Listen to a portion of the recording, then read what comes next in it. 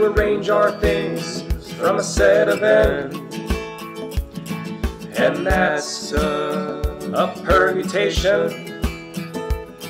It's when the order of things matters. A straightforward calculation.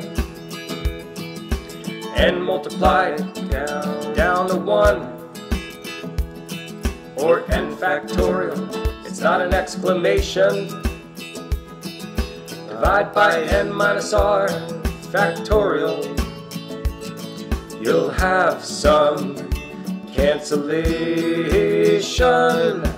Permutation without repeating is 10 people running in a race.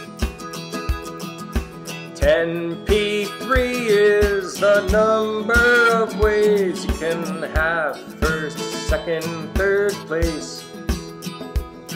That's 10 for the first spot, 9 for the second,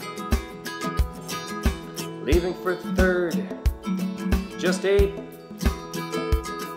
That's 10 factorial over 7 factorial. You've counted every case. You arrange our things from a set of n, and that's a permutation. It's when the order of things matters.